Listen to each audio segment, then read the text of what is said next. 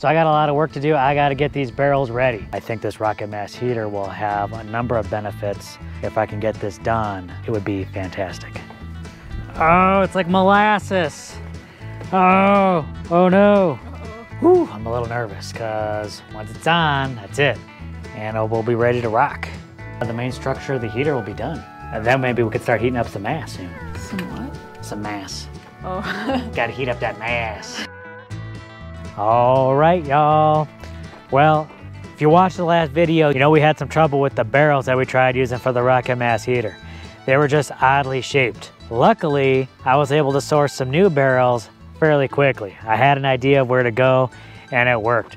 I mean, I really wanted those other ones to work because they were so cheap and so close by. These other ones I had to get from the city a couple hours away. It was a little bit of hassle and or more money, but we got them. So you could tell right away that these are vertical. There's no taper onto these like these previous barrels. You can see how it's probably going to be a little wider. So when I flip these barrels, they should fit together real nicely. Unlike these that have the taper, they didn't fit together when I flipped them. So I got a lot of work to do. I got to get these barrels ready. Now, luckily, I already have a bunch of experience cleaning these barrels and cutting them up. So I'm hoping this goes a lot faster than the previous barrels. I'm learning.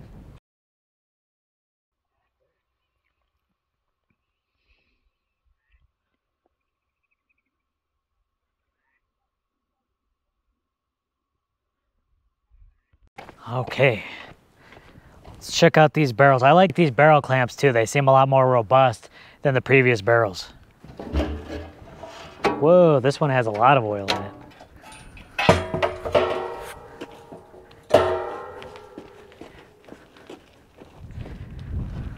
Oh yeah, that's the ticket.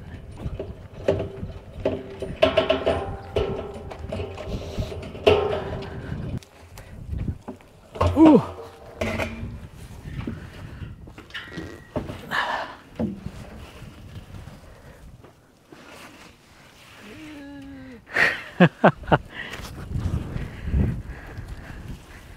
Oh, it's like molasses.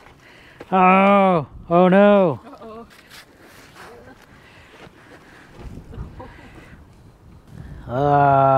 You get lecithin. I got lecithin.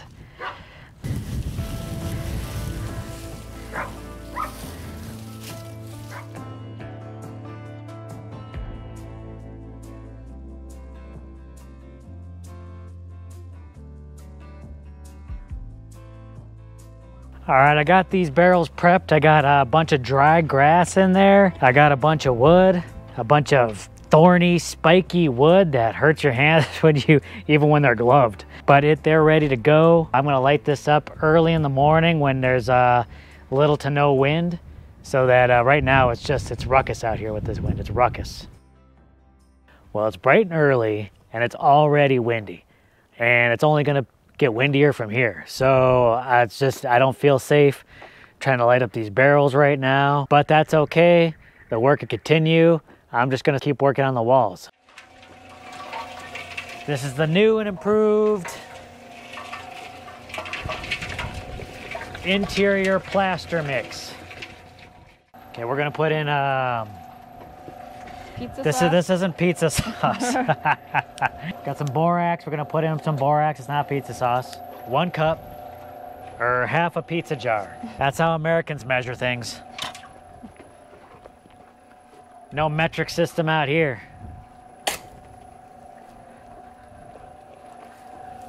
One, 2, 3, 4. It's already thickening up. A couple things of sand.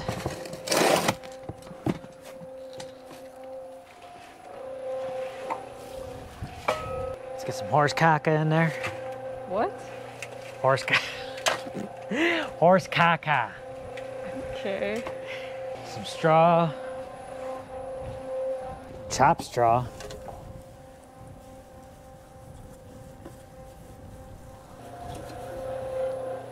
Couple cans of that. How's that looking? Let's add a squanch more water. I think I might leave it at that.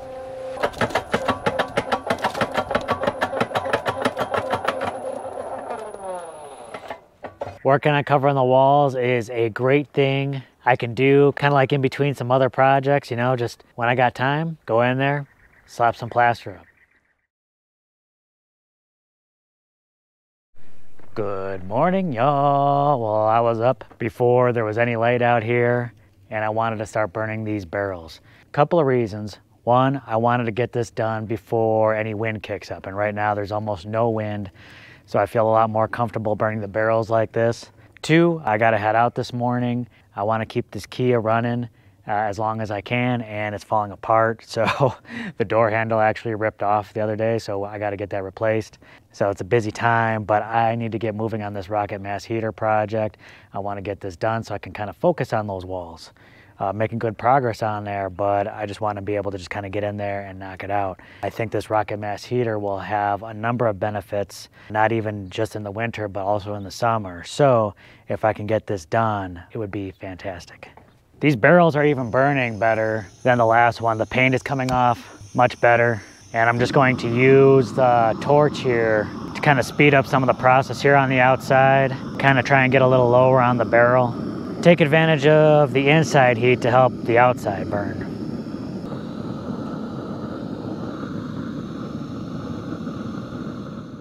I also have the two barrels stacked side by side. I'm kind of hoping that while burning one barrel, that kind of gets the other barrel a little hotter, and maybe they work together to help burn off any of that paint.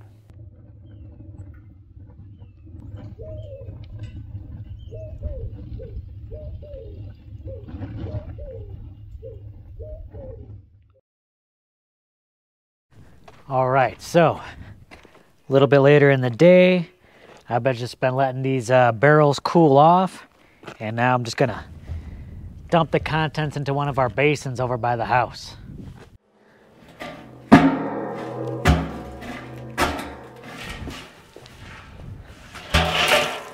So there are a number of differences between those other barrels I got and these new barrels. The old barrels are narrower and taller than these traditional 55-gallon barrels. And I tell you, these regular barrels, they burned up a lot quicker than the other ones. Maybe it's just more room for airflow to get in. I bet you the pocket rocket would have worked really nicely for these traditional sized barrels. Because the measurements are a little different, I do want to take a little extra time to make sure I'm getting the measurements right for the manifold and the upper barrel. But this will help save me some time because I don't have to reinvent the wheel. I can just take some measurements from the old manifold here and then apply it to the new one. Having that previous cut manifold to kind of go by for this new one is definitely going to save a lot of time. Now, I took this, the second barrel, and just flipped it upside down. And this might be the way I go with creating the upper barrel. I won't have to do any cutting. But of course, this means that there'll be less access. Like I won't have a removable top, but that might be okay. I might be okay with that because it just works so nicely down here between the manifold and the upper barrel. You got to see that. It fits perfectly. I think it'll be a much better seal, so we might go with that route.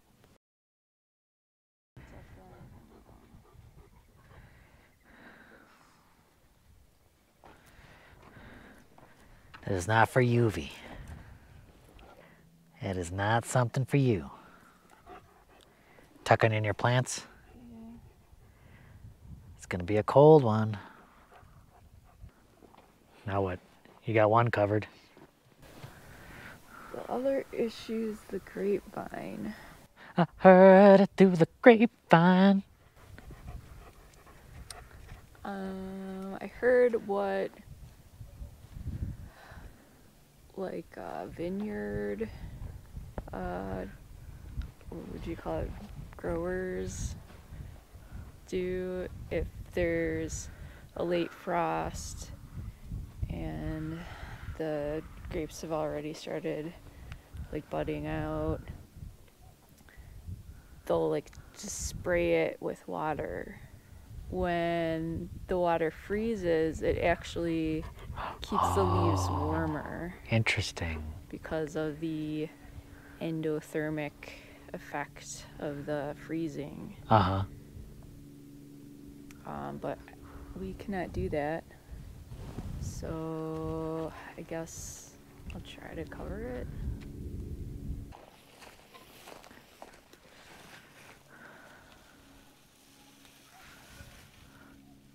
Need some help?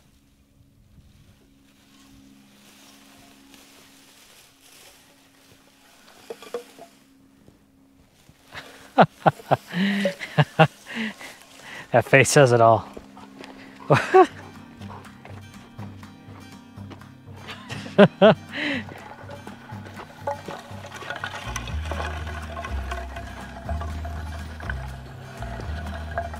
She's like, Mom, you gotta play with me. I'm gonna get it. I'm gonna get that. I'm gonna get that. I got it. I got it. I got it. I got it. I got it. No, you can't have it. You can't have it. Daddy's got it. Daddy's got it. Oh! Oh! Jab to the crotch. I see the way you play. You play dirty. It is cold. It's cold already. Where's that one going? You take that in. Oh! Oh!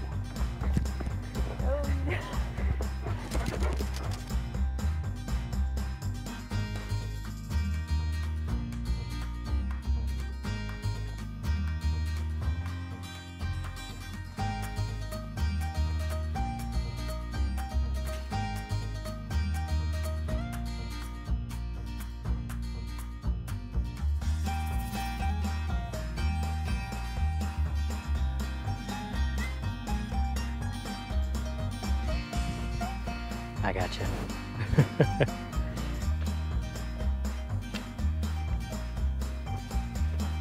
So you're uncovering that, but now you need to give the chickens treats. Oh, damn! One of them little chickens just pecked the big black one in the face. I was like, get out of here. That's bold. Evie said she wants to help too. What? Hey, that isn't for you to chew on. I'm trying to protect it. That isn't for you to chew on. Hey, get out of here. Stop ruining a grapevine. Evie, come here. So you can see I'm using a pink cloth tape measure. This has been working out really well for measuring the curved edges of the barrel.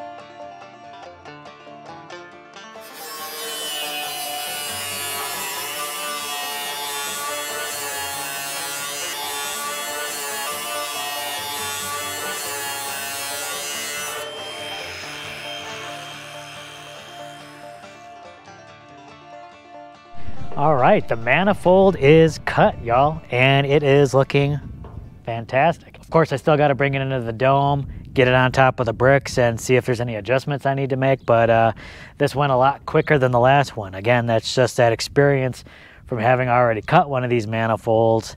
Now it just made everything a lot easier. I've come to the decision, I just want to throw this whole barrel right up on top here. I think it would just save me some time with cutting and everything like that. Just make it a lot less chance of failure with having too many openings. I just make it easier and more efficient. The optimal height above the heat riser where you want that barrel to sit is at least 1.5 inches above that heat riser. I think 2 inches is optimal, but it can be a little bit higher. So I made a mark on the wall here, approximately where 2 inches would be. So Jess and I are gonna put this barrel up there and then we're just gonna kind of see how it's sitting. It might be almost 2 inches dead on. What do you think? I could see you. Yeah, I mean, not quite an inch. Maybe a quarter to a half inch. So 2.5 to 3/4 inches above. Yeah, that's perfect, I think. So we're gonna take this upper barrel off now. I'm gonna put another hole in the manifold. Then I think we're good.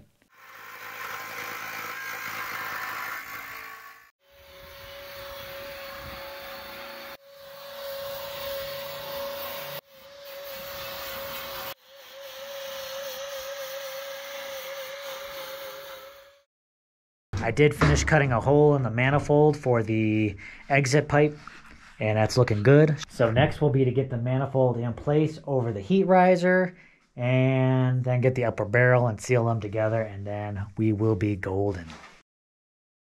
So I'm going to be working on the top of the dome pretty soon, working on adding more cob and plaster. I need a good way to work up there and move around. So me and Jim are going to take a ladder and put it up there.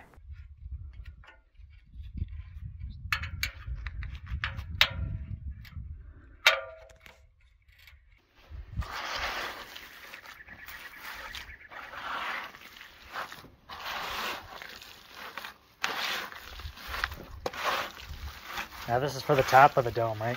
Yeah.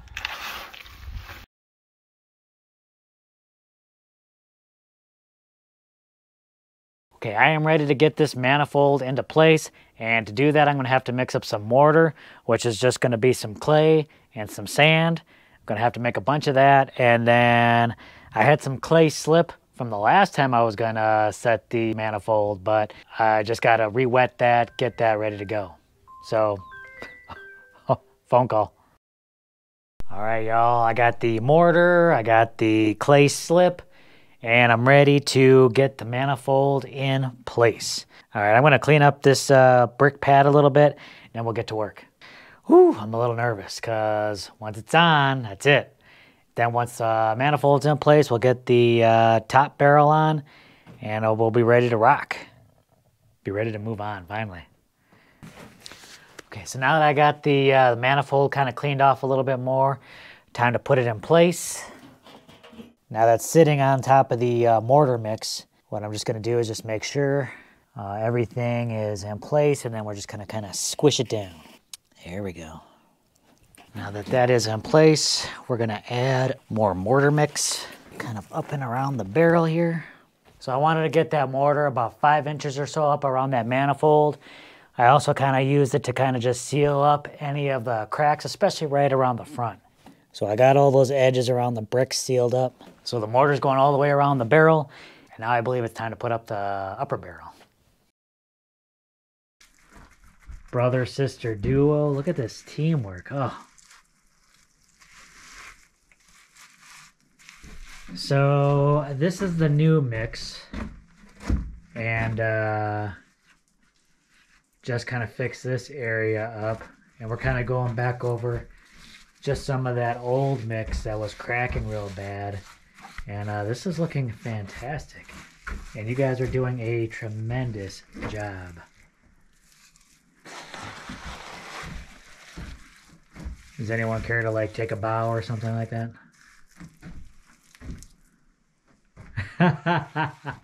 Man, I really love what you and Peter have done with the walls over here. Yeah, I'm liking how it's looking. I haven't seen any cracks in there at all, which is a really good sign. I think it's going to be nice. I'm looking forward to getting the rest of the wall covered up. So you were saying the mix didn't, there's no cracking. How did it feel applying it? Pretty good. I think we got a good recipe. Like adding the sand really helps with the cracking, but you know, the more sand you have in there, the harder it is to get it to stick to the wall. It's a really delicate balance of keeping it sticky, but also keeping it from cracking. Yeah, so you want more of that clay in there to make it sticky, but too much clay causes the cracking. So I think we got a good ratio, and adding the fiber in there really helps keep it all together too. I think a couple of people had concerns about adding the borax into the mix, but it's not that much borax, and it's just to help prevent mold. It's not going to be poisonous to anyone living in the dome, and it'll help prevent mold. So it's just a precautionary thing. Even though I don't think we're going to get much moisture in here, it's just a precaution. Yeah, I definitely don't want mold in the walls. That's pretty toxic. No mold in the walls. All right, y'all, today is the day. Jess is out here with me. I got the manifold set and in place. Now time to put the top barrel on, and then we can lock it down, seal it up, and the main structure of the heater will be done. And then maybe we could start heating up some mass soon. Some what? Some mass. Oh. Got to heat up that mass. I have here a stove gasket cement, and that will be used to hold down the gasket so that no heat can escape between the manifold and the upper barrel. So I'm going to start it here, and then I'm just going to work my way around, kind of firmly pressing this into place.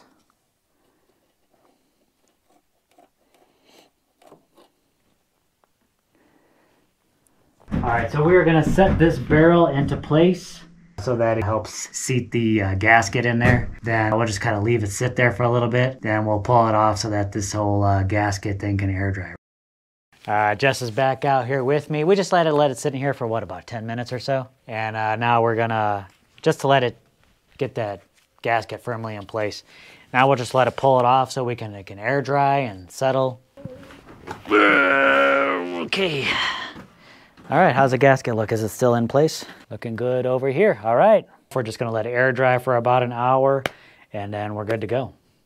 Then we can seal this thing back up. All right, Jess should be here in a bit, but I'm gonna get this ring in place. And we are about ready to lock in the upper barrel. Whoa!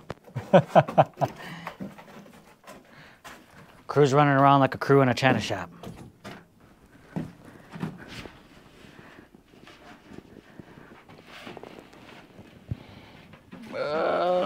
Okay. There's a screw and a nut that goes in here to kind of lock things in place.